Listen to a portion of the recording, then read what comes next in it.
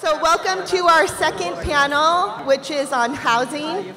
Many of you know that we are suffering from a housing crisis here in Los Angeles, California. So I am pleased to bring up our moderator for today, Beverly White from NBC News. Beverly White has been a general assignment reporter for NBC since 1992, where she covered a variety of local and national stories for NBC. In 2018, White received the National Association of Black Journalists, NABJ, Chuckstone Lifetime Achievement Award. Among her many honors, White earned the 2017 Leadership Award from Capital Alpha, the Journalism Honor Society at Cal State Northridge, and the 2012 Distinguished Journalism Award from the Society of Professional Journalists, and the 2008 California Legislative Black Caucus Leadership Award. I know that she has covered housing and homelessness issues here in Los Angeles, and we are so proud to have her here today. Beverly White from NBC News.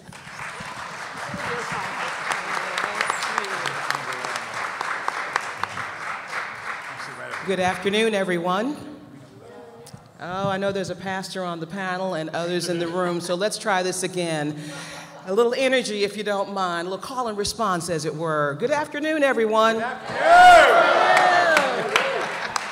It is a beautiful day to be indoors at long last. I don't know about you all, but I'm ready for a bonfire with all my masks in it, because I've been wearing them forever, and I miss your smiling faces. So it's a blessing to be here with you to moderate such an important panel. So let's dive right in. Since we know we're starting a little bit late, we will make it up in the air, as they say in flight.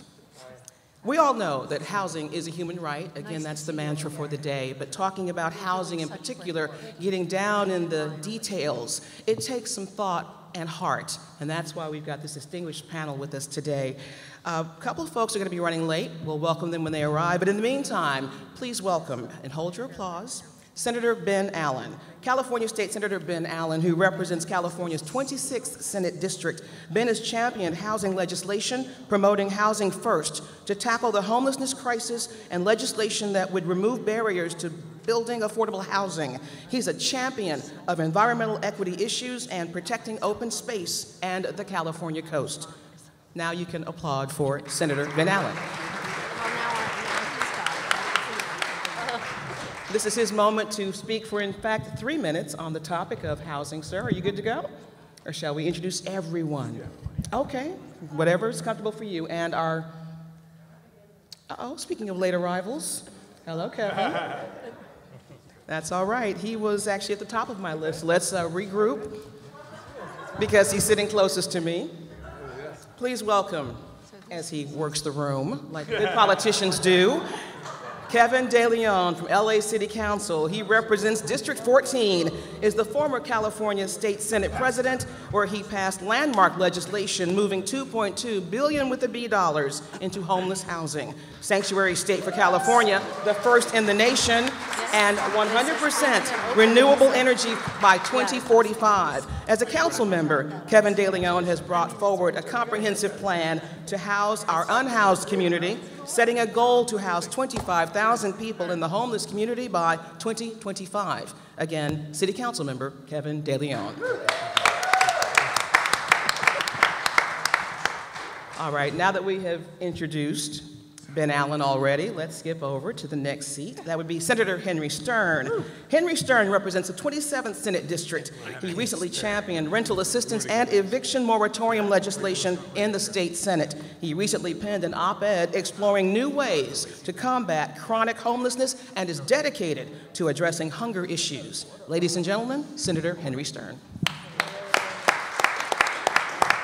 And seated to his left is Miguel Santiago. He represents the 53rd District in the California Assembly. He currently serves as chair of the Assembly Select Committee on Los Angeles County Homelessness, where he is focused on finding urgent solutions to end homelessness. He has championed forward-thinking legislation on housing solutions for low-income and homeless communities and is leading the charge on renters' rights, rental assistance, and public banking. Miguel Santiago.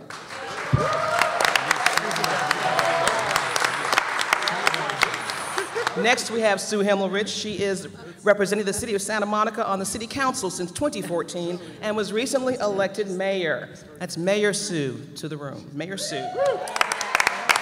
She has advocated for, this is key, she has advocated for affordable housing in Santa Monica, spearheading the POD program to help keep rent-controlled tenants in their apartments, and she is a champion for our homeless community, working for several years with the Western Center on Law and Poverty. Mayor Sue, thank you for being here. Now, Sepi Shyne is also here with us. Sepi, please wave and let everybody know where you are. She's also here representing West Hollywood City Council. Councilmember Sepi Shyne was elected to the West Hollywood Council in 2020. She has served on the City of West Hollywood's Lesbian and Gay Advisory Board and led many boards and organizations, including the LGBT Bar Association of Los Angeles, and as a board of Governor, and steering committee leader with the Human Rights Campaign LA.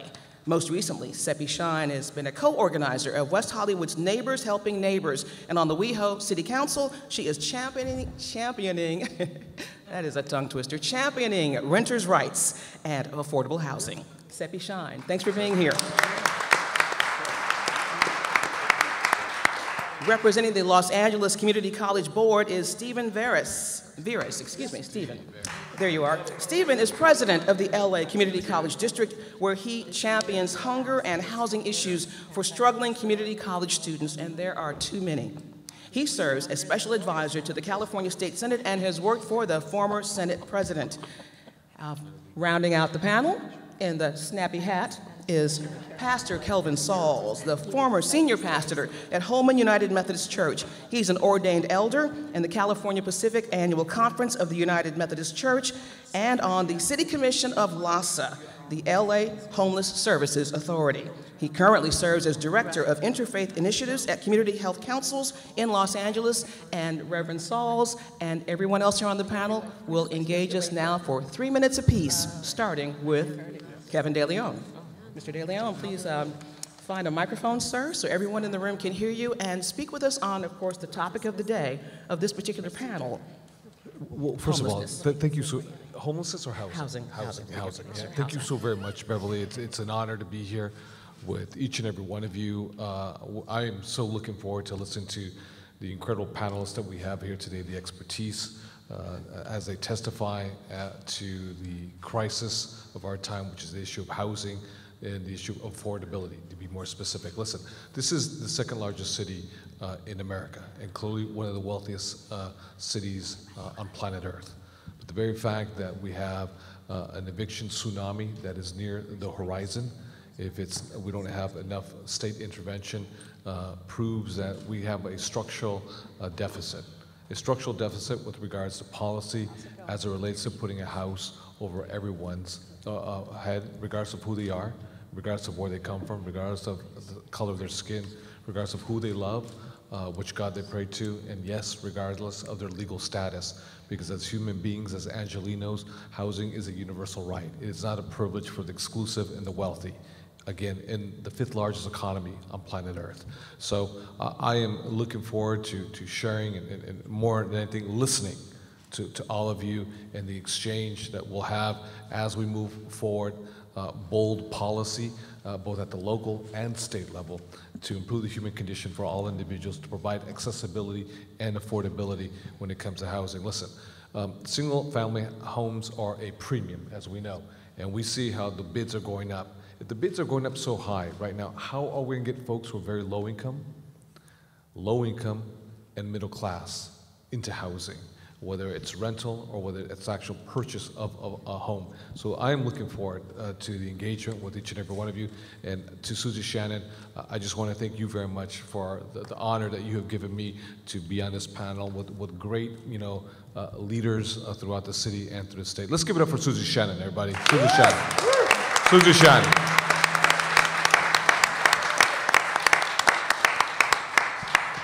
Thank you, Councilman. And speaking of LA City Council, our last late arrival would be Mike Bonin.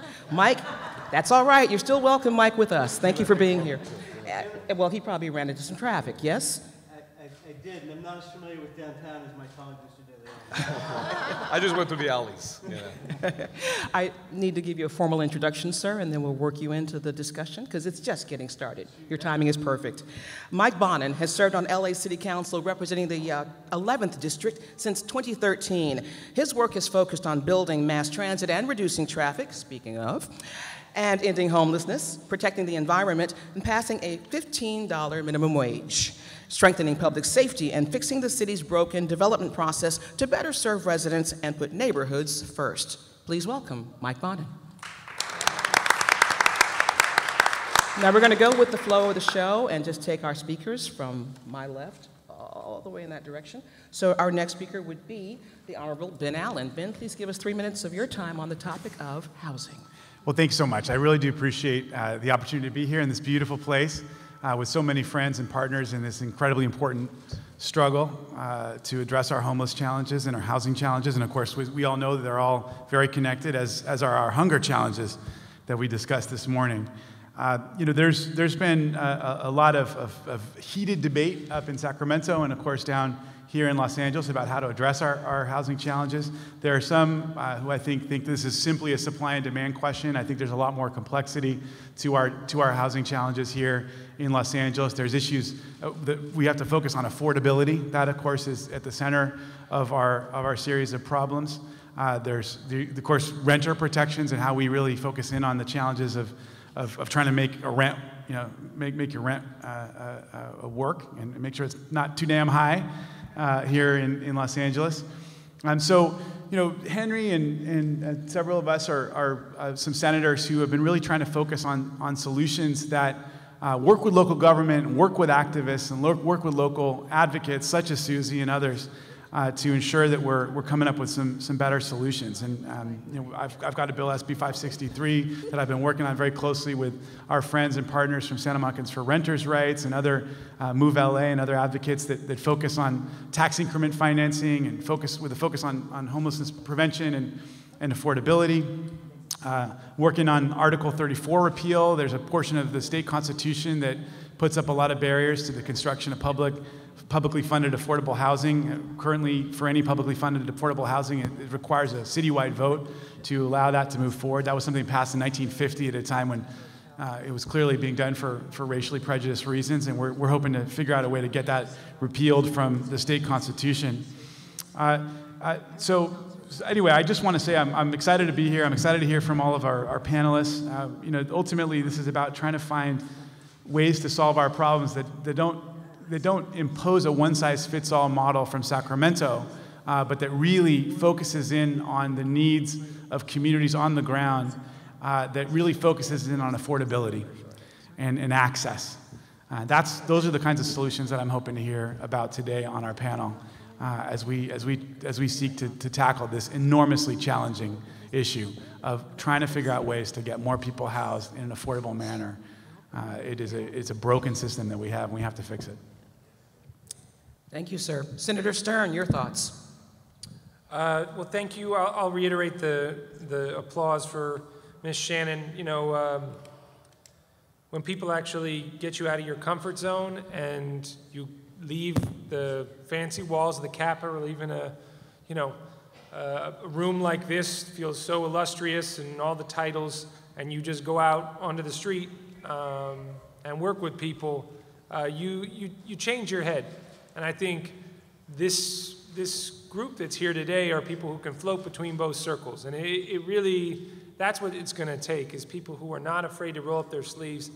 That's how the council members here, or Miguel, the way they work directly with the community is the only way we're going to get through this. So we can spend all the time we want in Sacramento coming up with big policy ideas, but until we're actually grounded in this poverty crisis that's driving Los Angeles into a place of homelessness, of exacerbating the systemic racism that has put us in this place where we've been redlining this town for a very long time and people are still stuck, and now we have to dig our way out of this challenge. And it's not just going to be through supply of market rate housing in Los Angeles. That's not actually what's going to fix it. If you want to talk about RHNA, LA has been hitting its market rate RHNA numbers for the past few years. We've actually been hitting those numbers. Those units are getting built. I represent a lot of areas that those units are getting built in, and I'll tell you, they're not middle class or even working class folks getting in there. You want to go build a new house up in the canyons of Topanga or up in Brentwood or even out in Santa Clarita or Calabasas? Good luck with less than $1 million in your hand. And frankly, these things are selling for $10, $20 million. Right in the middle of our fire zones, in areas that are actually pulling resources out of communities that are experiencing poverty. Where Compton's subsidizing Calabasas, McMansions, you got a problem, right? So we have a strange paradigm now where this housing crisis can sort of be used as a proxy for all kinds of other agendas. And I gotta say, I'm skeptical about some of these pushes, but there's also a lot of signs of hope.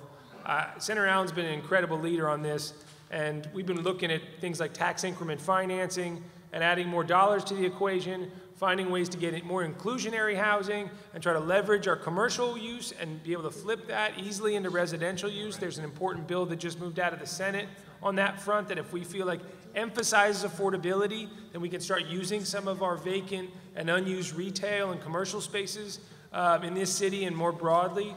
And then when it comes to LA solving its issues, we can't have a bunch of lines between city, county, and state. We're gonna all need to hold hands together and put one big trust together that's actually gonna be able to start solving this crisis. And that's about getting direct rental assistance into people's hands. That's about dealing with affordability covenants and trying to keep people in their homes to prevent homelessness, right? It's not just about going to the streets, it's about people right on the edge and find a way to serve them. So there are solutions out there, and I'm really looking forward to hearing from some of our experts and testimony here today to really ground us the way that Susie does, but the way, frankly, that all of you do every day out doing your work. So thanks for the opportunity to be here. No worries. Thank you, Senator Stern. Assemblymember Santiago, as we continue with the conversation from the panelists, let's make our statements a minute or two rather than 3 so we can respect the room and engage with the folks who've also come to share their thoughts. So take it away, sir. Yeah, absolutely. Briefly. That's why I feel the burn with Stern. And over here, Miguel Bonin. No, but in all seriousness, look, welcome to 53rd District. And I want to say, look, that early on when we talked about rental assistance and we began that conversation at the beginning of the end of last year, folks thought that it was too much of $5 billion to ask for at a time that we were facing a budget deficit. As of today's actions, meaning a bill in print, we'll vote on it on Monday in the legislature, that would prevent the evictions from happening and up until, starting October 30th, and would give 100% rental assistance. So we've come a long ways on this conversation about, yes, it is. And for most people who don't know, now I'll announce it right now, the bill's in print, and Monday we'll vote on it that will give 100% rental assistance and extend the eviction moratorium past October 30th. So that's the good news, right? I wanted to make sure we said that. But look, I think the real big challenge, I think there is a merited conversation about housing stock. But there needs to be a tougher conversation about the affordability of housing and what affordable really means. Because sometimes if you take a look at the conversation of affordable housing as defined by other areas in the state, you're talking about 120% AMI. And we're taking a look at some of the areas that we represent, you're taking a look at even 50% AMI being way too high when people in some of our areas are making $36,000 average median income for a family of 4, or the district that I represent, 2 years ago, the average median income for over 150,000 residents was at the federal poverty line. And so affordability has to be defined in something in terms of what working communities can actually do, not affordability as somebody who has a professional job. And so they mean two different things. You know, but I will also say the development has to change in terms of conversations, because we've got to take a look at new and different ways to do it. I partner with some folks in the room here, Housing is a Human Right, AHF, and others, to take a look at modular, to take a look at adaptive reuse, because unless you take a look at different forms of development, we're always going to do the same thing over and over, and then wonder why permanent supportive housing is costing $750,000 a unit. I mean, when it doesn't actually really make sense that it would cost that much. Assemblymember, I'm going to interrupt you so we can keep it moving. But they got 3 give me minutes 30, and I got 1. 30 more seconds. Fair enough. Okay. Yeah, we'll get back to it. And I could see the Councilmember Bonin is like nodding in affirmation. You want to jump right in, sir, with your thoughts on housing? Yeah, sure. First of all, I agree with everything Miguel just said, particularly the part about feeling the burn. Because actually, I'm going to say, sitting next to a fellow person who endorsed Bernie Sanders, is a lot of what Bernie Sanders talked about in the campaign is exactly what we need to be doing in order to truly address the affordable housing crisis. We need to just fundamentally, and let's get down to the basics of it, we need to fundamentally start addressing housing as a human right and not as a commodity. We need to start treating housing as something that people live in and not something that people invest in. And too much over the past couple decades we've shifted to this thing where housing is something where people invest in, and it has been gobbled up by hedge funds and investment firms, and it's no longer something that is actually about providing a place for people to live. And so there's a national movement around the country behind a number of things that would sort of change our approach to housing. And in Congress, there's bills that have been introduced by Ilhan Omar and AOC that really get to the crux of this. One of the most important things we have to do, and I'm pushing this at the state level, and there's legislation in Sacramento to do the same thing, is we need to start doing some social housing. Social housing is not the way we do public housing here in Los Angeles or in the United States, where it's segregated and underinvested and ghettoized. It's actually something like they do in Europe and in parts of Asia, where it is government-owned or publicly owned, managed by land trust or nonprofits. It is mixed income. It is subsidized. It is sort of central to community. We need to be doing things like that. We need to be cracking down on speculative real estate. We need to be supporting legislation that would do significant reinvestments in the existing public housing we have here in the United States as part of a Green New Deal and retrofit those buildings and make them safe. Here in Los Angeles, there's a number of groups, not just those who are involved here today, but a number of groups that have been pushing that kind of stuff, groups like ACT LA and like SAGE and like ACE and like POWER, and there's a real growing grassroots movement behind this, and that's the kind of things we need to be pushing, and I get the end signal, and I'm done. Yes. Mayor Sue, jump right in, please. Okay, well, I'll go before Sepi, and I've listened, ditto everybody, I love Susie. We do not have a housing crisis in this state or in this country. We have an affordable housing crisis, and they are different animals. I was on the hunger panel, so let me just say that it's not just hunger and it's not just housing. It is the inequitable distribution of wealth and poverty that is keeping people from ever having voices. And that said, I'll move on to the next person because I want to hear from the panel, most of whom I know. So thank you.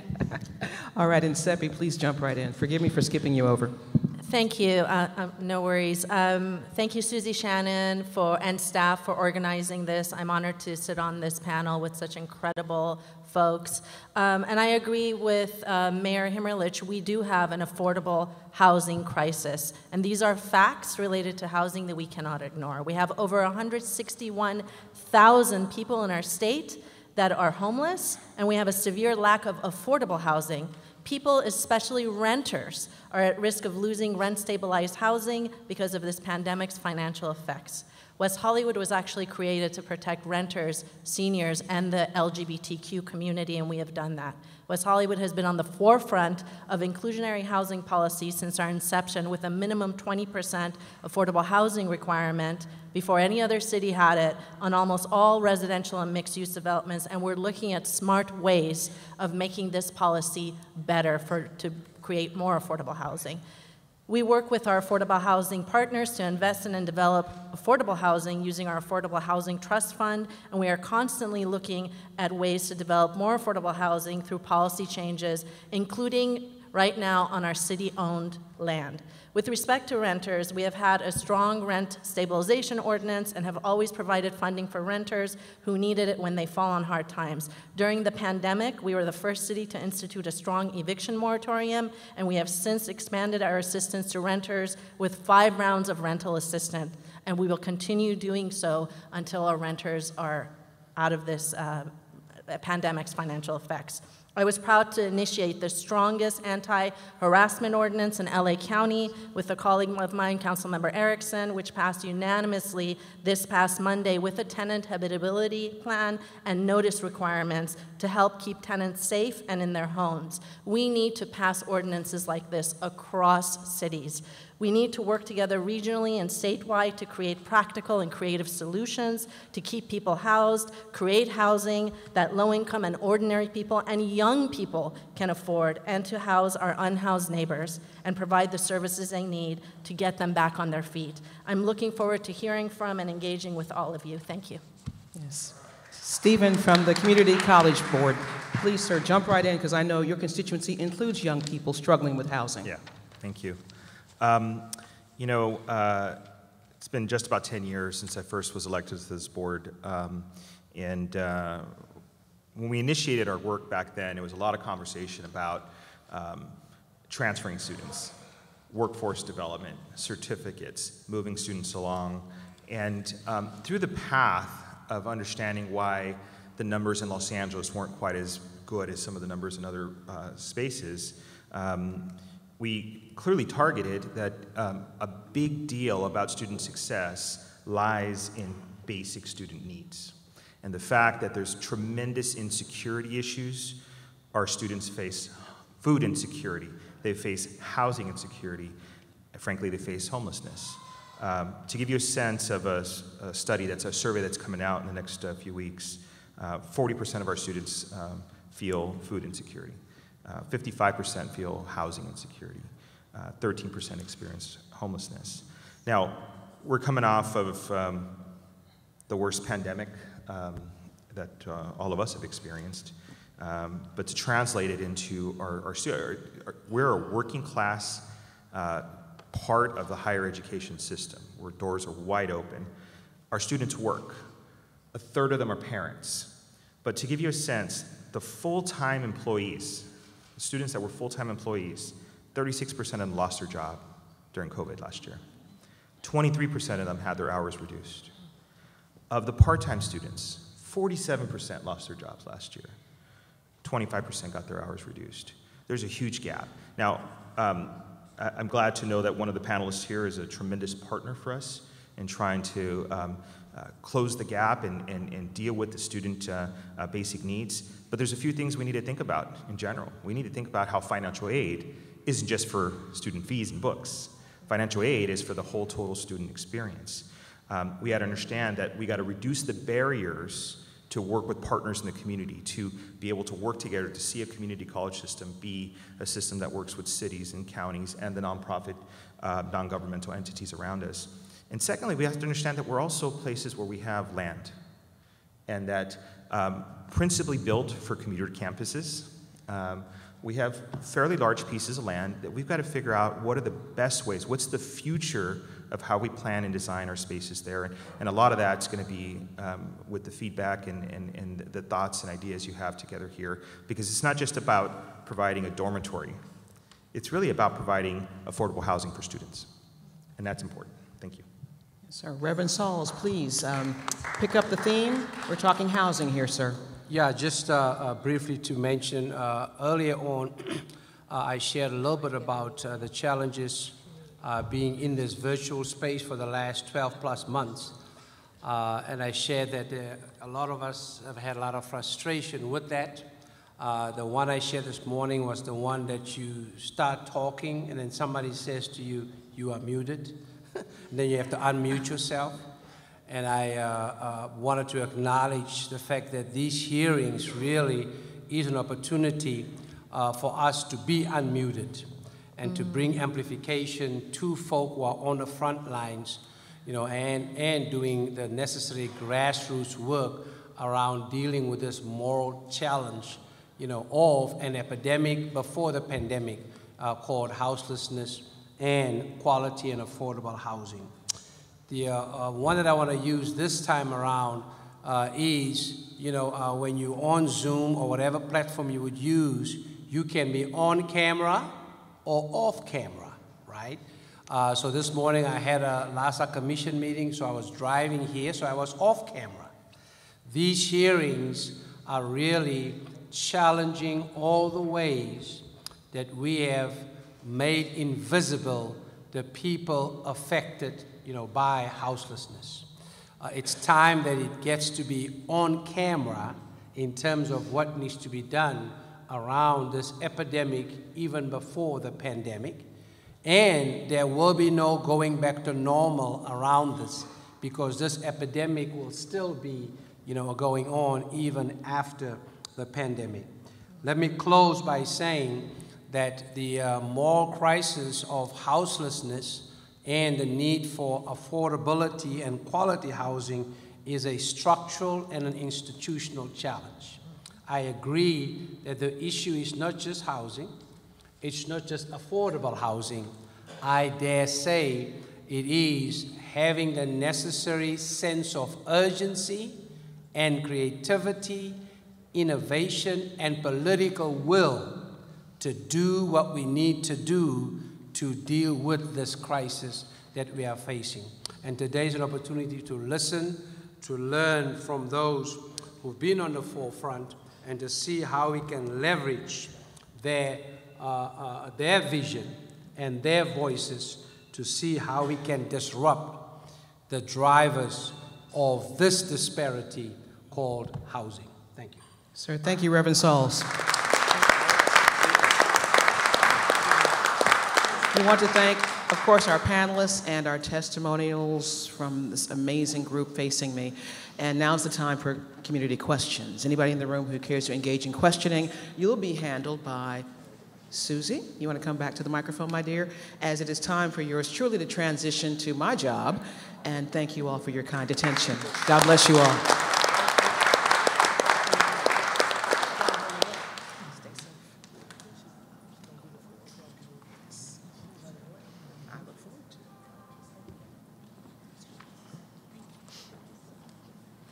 Okay, so we're going to take questions from the hearing board here to the panelists. So is there anyone who would like to ask a question?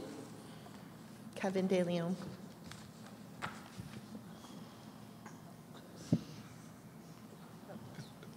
Thank you very much, Susie, and thank you very much, Beverly White. We're looking forward to seeing you tonight on NBC. I have a question for Michael Weinstein. Michael, you have put forth through a full-page ad, I should say, in LA Times, $100 million. And from a 501c3 nonprofit agency or a particular individual of wealth, that is very rare. That's very unique, short of a government bond, dollars from the federal government, dollars from the state, or dollars from local government.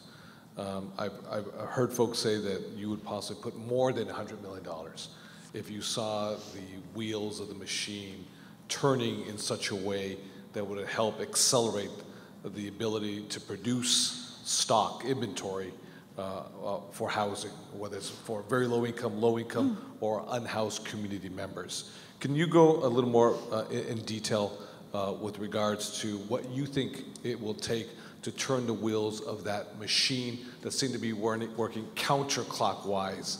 Because for me, and I think for anyone in particular, if they hear someone say, listen, I'll put $100 million on the table. All I want from you is collaboration, cooperation, so at the end of the day, I can purchase this physical asset and whatever upgrades need to be made as a result, based on the price point, don't obstruct, don't sabotage, don't slow walk this to death, because as a result, folks get evicted or folks die. 1,383 people who died last year living on the streets, experiencing homelessness. Can you go a little in detail? Sure. Well, first of all, the mayor has said that nonprofits, developers for low-income housing will have concierge service, okay? I don't think you'd stay at any hotel that had that type of concierge service, okay? It's a nightmare. So that's the inspection process, right? In fact, 100-year-old buildings that were totally dilapidated, as soon as we started fixing them up, we were just attacked by inspectors, okay? Finding fault with everything that we did. And when you submitted the plans, they were approved, and then when the inspection happened, they said, well, we don't like that. Tear that out. And then the next inspector would come and say, oh, no, that's not right. Okay, so the whole spectrum process. In fact, I know that this may sound very difficult, but there should be some code abatement for very old buildings too, because that's driving up the cost tremendously. We don't want to put anybody's health or safety at risk, but there should be some flexibility in that regard. I mean, another issue is we are intending to build 204 units at the corner of 7th and San Julian, right? That's, I call the corner of hell and purgatory, okay? People who know that corner, it's tough, right? That's in Skid Row, right across the street from the fire station. Right, the busiest fire station in America because of the EMS, right? Okay, for that, they intend to charge us $2.6 million in fees for DWP, et cetera, et cetera, et cetera. That's Mike Bonin. DWP, standard time when you're going into a 100-year-old building to install enough power to keep it electrified, keep the elevator running, standard is 9 months to get a vault or inspection, okay? The other piece of it is we introduced legislation that said if you are 100% very low income or extremely low income, that you should not have to pay property tax, okay? That was vetoed by Governor Newsom. So I mean, I could go into more technicalities. One last one that's really important is, if somebody's making a commitment to build 100% affordable housing, low-income housing, then they should be able to contract with the city and the county in advance for vouchers or rent credits, right? Which is not possible. So we bought a building in the valley, 76 units. It's a beautiful motel, okay? So first we tried with room key, and then it turned into home key. And okay, so it stood empty for 14 months. We could have rented it right away. It was perfectly suitable. But in order to be eligible for those programs, install a kitchen. We tried doing all that. Okay? None of that worked. Finally, that was the one project of these 10 that we've had that we actually been able to make a deal with LAHSA. Okay? But again, if people are putting money on the table at the front end, then you should guarantee them the support on the back end. So, in conclusion, what I'm hearing from you is you or anyone else would never put anyone in harm's way in a building that's dilapidated and would put an individual at risk for their life.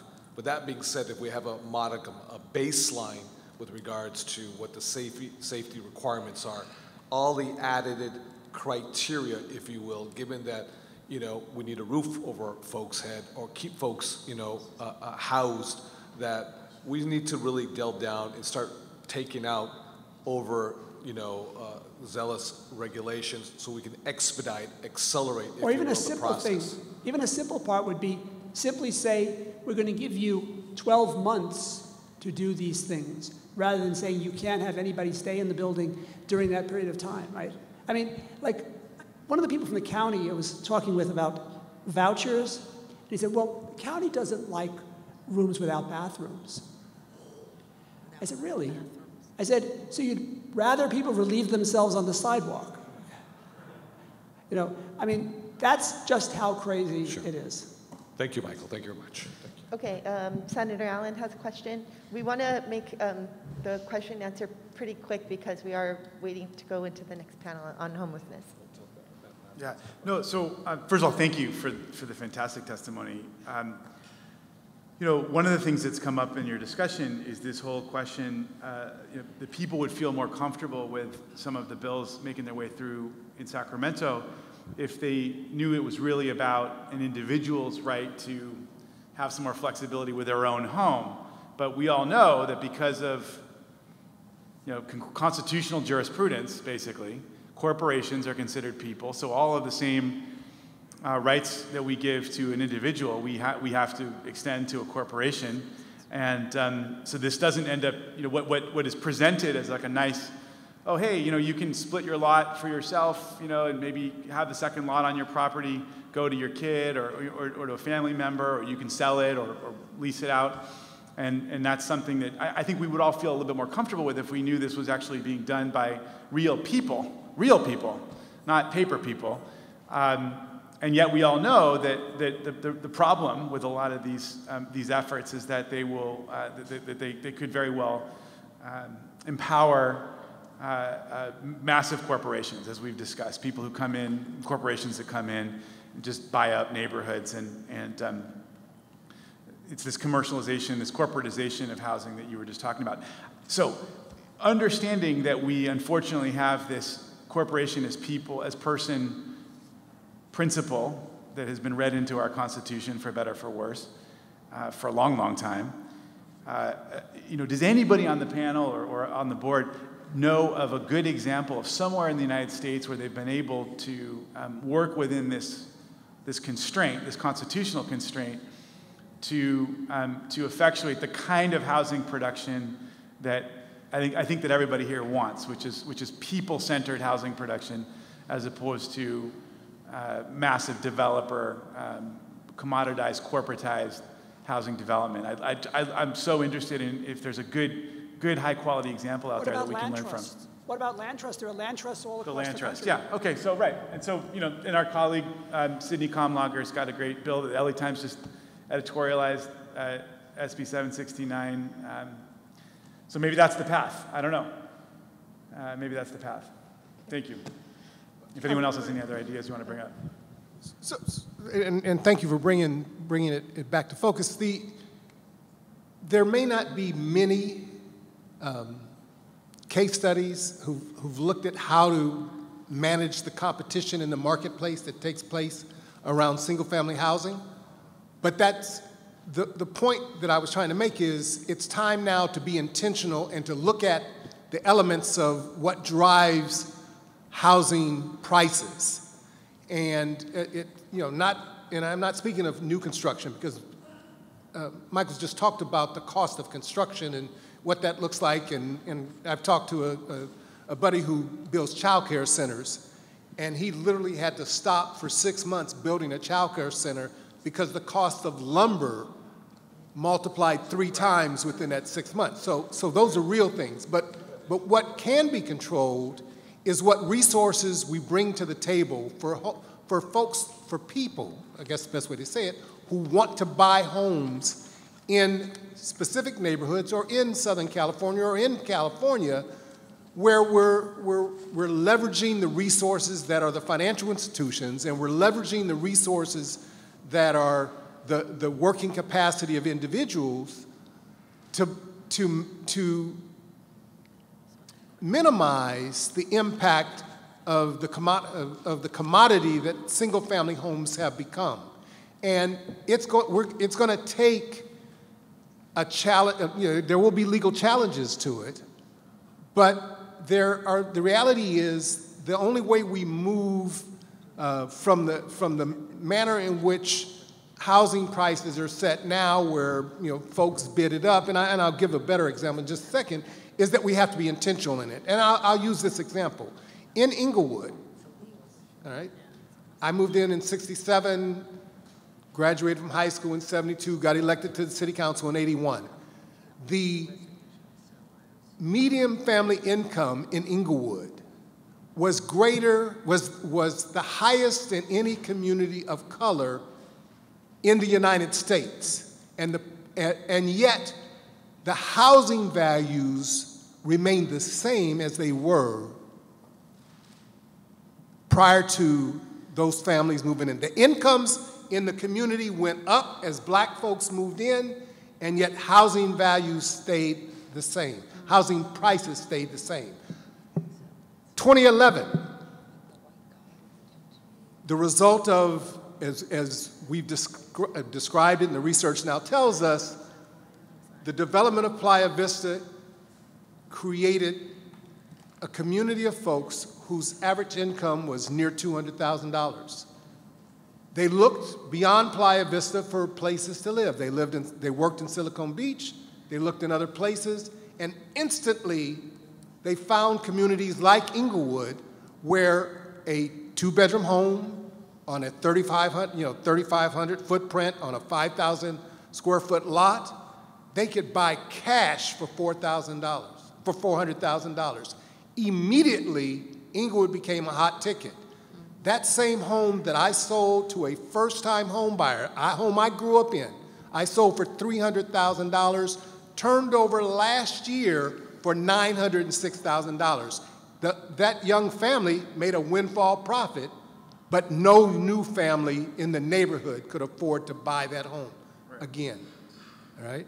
So we have to figure out how we, if we're interested in single-family home ownership, how we work to create a system where folks who are working and willing and investing and looking to grow in their neighborhoods, how they can rebuy. I mean, it's not I'm not suggesting it's simple. I'm suggesting it takes an intentional workaround with all of us talking about it, and not the sort of supply-side economics that we see being captured in the legislation that's coming down from Sacramento. But like, so what are the top lines of that solution that you're talking about? Like I mean, I agree with you. We have to figure this out.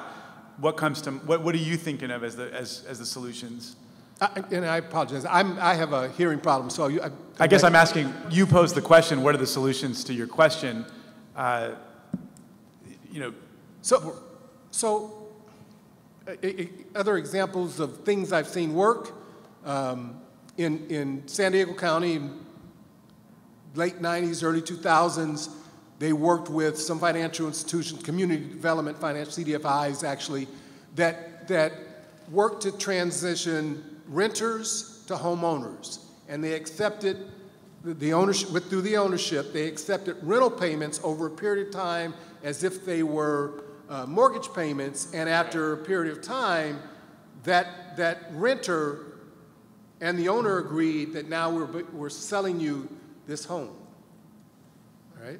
I think those opportunities exist here in Los Angeles County as well. But it doesn't have to be just a single-family home. Why don't we, as part of this affordable housing initiative, sell the units that we build or rehab to the people who live there? Give them a first-time home loan, and then let them use the equivalent of their rent to buy it. They're going to take better care of it. They're going to become voters. They're going to be owners. They may have some limit, like a co-op does, on the total appreciation of the unit, but they are building equity. Okay, we are running out of time, so if we can, from this point on, just keep the answers very, very short.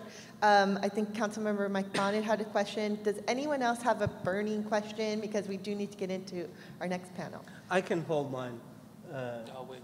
I mean, I'm fine going to the next panel. Okay. Okay, so I'm going to ask a burning question because it's a hot topic in Sacramento. And that's a question about construction workers. There's quite a big debate in terms of creating good jobs and creating affordable housing.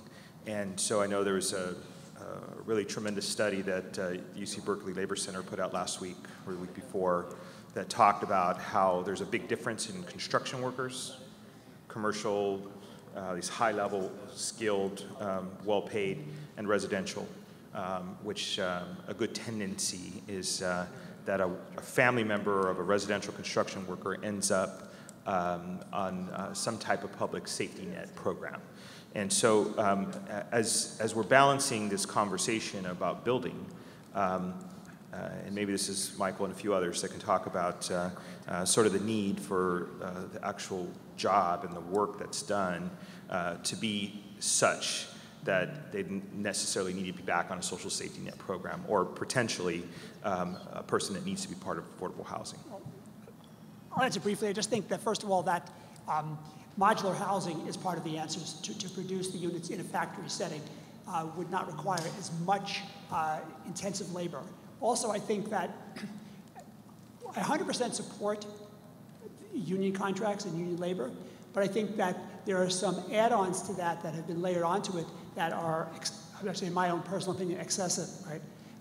So I think there has to be some kind of balance, but certainly you have to drive down the cost. It cannot be $500,000 or $600,000.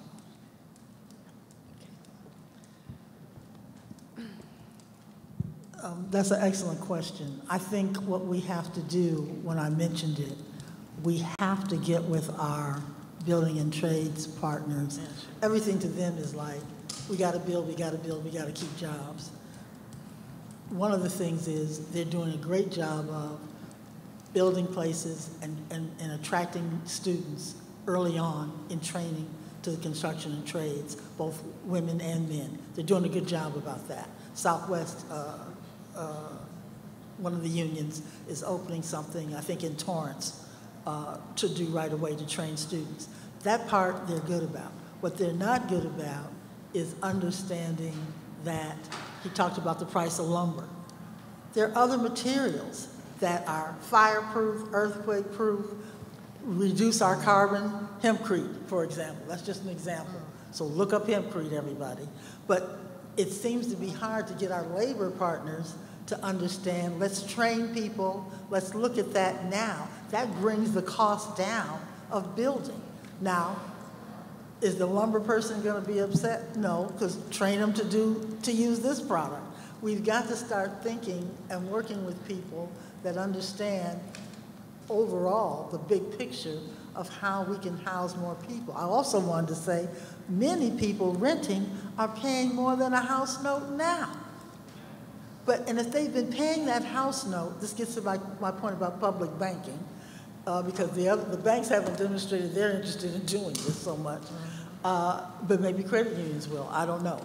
But they're paying that house note now, that rent. They've been paying this rent for years. They could have had a house. How are we not trying to connect the dots to make that happen? Just a side. Great. Okay. Is that good? Yeah. Okay. Thank you very much to everyone. I want to thank the hearing panel. I want to thank our incredible witnesses.